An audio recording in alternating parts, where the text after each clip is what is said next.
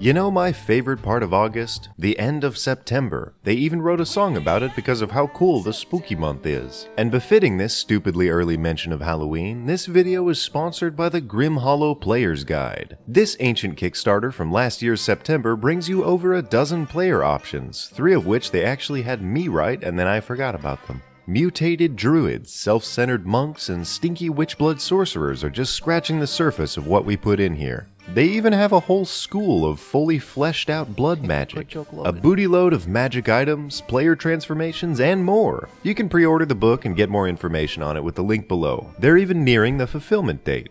Oh look, quality content. If you will allow, I'd like to start this video with a simplified retelling of the story of Minos. Once upon a time, when the Greek gods had Wi-Fi and all played Civ 5 together, Poseidon had an island named Crete. I think he meant to call it Crepe Island, but he didn't know how to get the accent mark, so he just settled. A few turns pass, and a little guy named Minos fought his brother for the island. He begged Poseidon for a really sweet pony to ride into battle, but Poseidon gave him a giant fucking bowl instead and said, "Hey, yeah, just cook this for me when you win." So naturally, the little guy won, but having a bull as a best friend was pretty cool, which pissed off Water Dad, so Poseidon did what any reasonable person would do when denied dinner. He cursed the guy's wife to fall in love with a big-ass bull. And for some reason, Daedalus, the artificer of the time, walked up to her and said, "Hey, if you pay me enough money, I'll..." Oh, well, he built a fake cow for her to chill out inside. Well, let me put it in layman's terms. Minos didn't burn the bull, so Poseidon made it fuck his wife. And that gave him a little cowboy. The first cowboy. So to get rid of the nasty little thing, he ordered the same guy who made the sex cow to make a massive labyrinth to put the kid in so that nobody had to look at him. Fun fact, this crazy artificer had a son named Icarus. He was not a great role model. It's just a weird bunch all around. Stay away from Crete if you're in the area during... when was this? 750 BC? Anyway, the guy's other son, Androgynous, died during a game of soccer, so to cope with dead son syndrome, he threw all the good boys and girls into the ball pit, so the bull boy can eat them. Homer was fucking insane.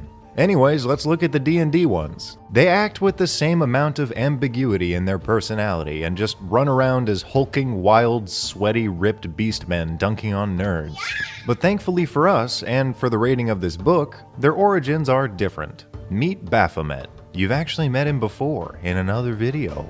He recently tried his hand in sales, and his marketing campaign is hip, swingin', and on point. In the book it says he essentially hired a handful of cultists and told them to go sell the slogan, "Return to Monkey, return to the wilds. Safari life can be yours for the price of civilization." So people ranging from hikers to fursuit furries scrambled into the nature preserves to live the free life. At the point of induction, they get to go through a maze. How exciting, it's like a little nature escape room, with a 8-foot-tall bullman there to greet you.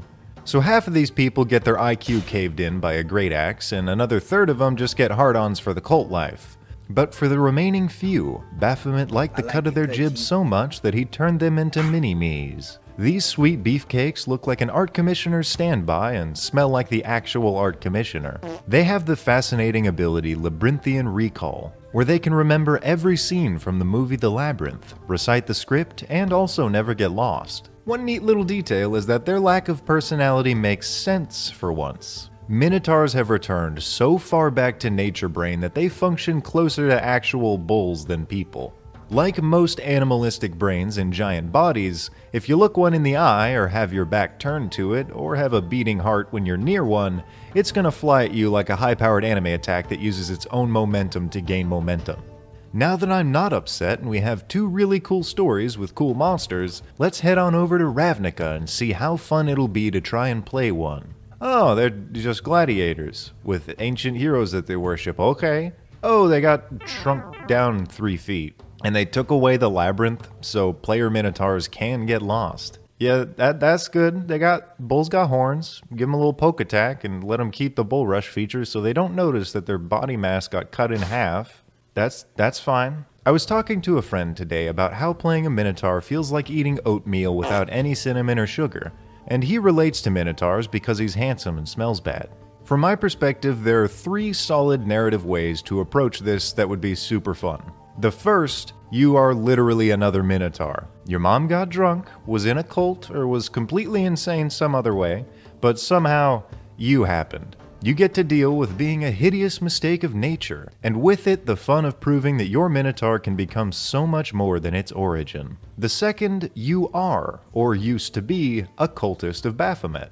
Maybe you struggle with your new form and way of thinking, maybe you embrace it to the disgust of others, or maybe your body is a freak accident that you can't accept. You could play Fiona if she never fondled Shrek's balls, but was an ogre all the time anyway. And the third, which is mentioned as a possibility in the book, you've got a bull dad and a big titty cow mom. Minotaurs have the ability to become a standard race, they just don't care enough to form a unified culture. They probably still bang a lot though. And now you're an adventuring, bloodlusting, 9-foot tall monster with a GPS. That's basically Minotaur.